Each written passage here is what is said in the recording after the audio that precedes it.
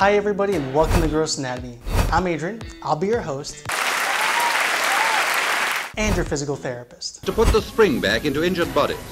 In this channel, I'm going to help you fix problems that you might have with your ankle, your shoulder, your back, your knee, and anything on your body that has muscle, bone, or nerve. For example, did you know that a tight muscle in the back of your shoulder called infraspinatus can cause pain that you feel in the front of your shoulder?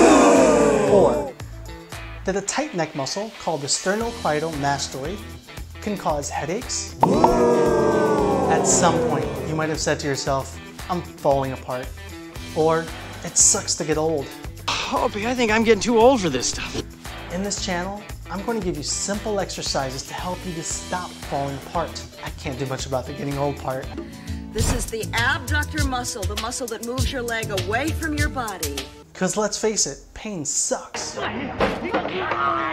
at least let's have a little fun while we do it. So join me here on Gross Anatomy to learn how everything is all connected. And together, we will get your body feeling great again.